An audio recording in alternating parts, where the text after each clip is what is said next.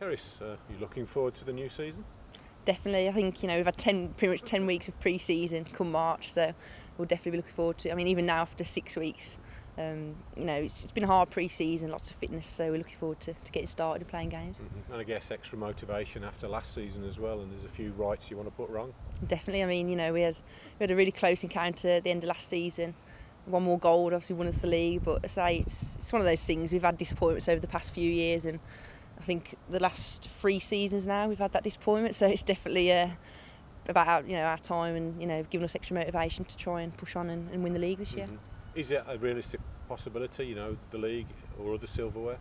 Definitely. I mean, we've been with the same core sort of set of players now for the past 3 seasons, and we've made 2 great additions to the team.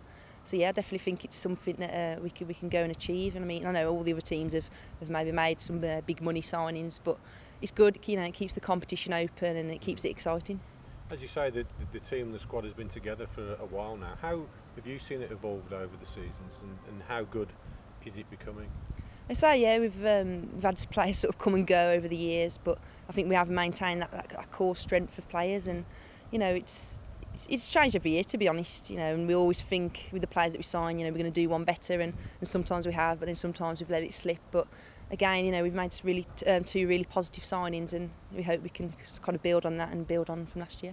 Will the new girls add to the competition? Has that been something that you've needed as well?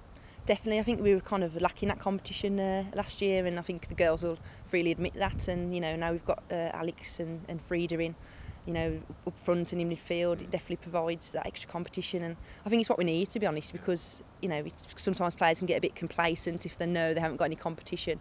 So it sort of adds that extra fire and motivation and helps to bring the best out of everyone. What will they bring on the pitch, respectively? Obviously Frida, she's a typical striker, powerful, pacey, but great technically as well. And she's only been here a couple of weeks, but she's really impressed already. So yeah, Frida will bring that sort of extra strength and pace to the team. And Alex as well, she's technically gifted and a good grafter in midfield. And we've already got the likes of Jade and Remy, who are that kind of player anyway. So it will definitely complement the team.